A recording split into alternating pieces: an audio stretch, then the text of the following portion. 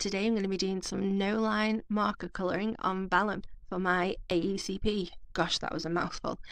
Hey crafty people, it's Tasha. Welcome to my channel. If you haven't before, I'd love it if you could hit that subscribe button below. Let's get to it.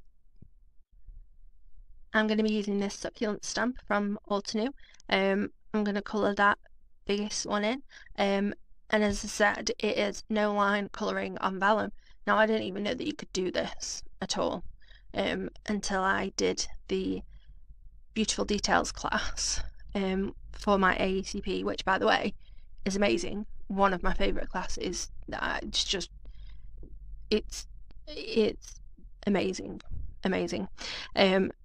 So basically it's really cool. So you stamp the image that you want to colour onto vellum with like watermark ink, sticky ink, I just use Versamark, and then you emboss it but with a clear matte finish powder. They said that you can try with gloss if that's all you've got, like the shiny, but I don't think that it would work as well. But like, can you see at some point I showed you the like when you heat up the powder and it just disappears. It legitimately disappears. You can't see it at all. Now it does need to be an image that you are okay colouring you'll see the opposite of the image. Yeah, because you emboss it and then turn the vellum over and colour on the other side of the vellum. So yeah, it needs to be an image that you don't mind flipping. And I mean, like, it's so invisible that I honestly found it difficult to see at times. I mean, you can see while I'm colouring I keep lifting it up to try and look in the light. I put a piece of white paper underneath, and then I put a piece of dark paper underneath, and then I'm working with the stamp packaging right next to me because it's amazing how well this stuff just disappears. And then yeah, you can colour it in and get the no line colouring effect. It's amazing. You can colour on vellum with markers. I know obviously it's a non-porous surface, but the alcohol will still evaporate and the marker will stay there. You do have to be careful not to overwork it a little bit, which I did do in a couple of places. I think if you add too much, because it's non-porous, I think it kind of sort of builds up a bit too much, and it can leave not the best of finishes. So that was something that I had to look out for. But I think that I found it easier as I went through. So yeah, I just added the colour darkest at the bottom of the leaves, blended it up to lighter at the top, just your standard blending, adding that shadows, the shadows and the highlights that make your image come to life. Now, while you're doing it, it's really easy to decide that you don't like it and just stop and just throw it out, because quite often I find that in the process of being made, I don't like my art. It can look a bit funny, look a bit rubbish, but you need to just sort of push on and get to the end. And when I do that, by the time I get to the end, 9 times out of 10 I am happy with what I've made. So yeah, just have a little bit of faith in yourself, trust the process, and yeah, hopefully you'll find something that you love in the end.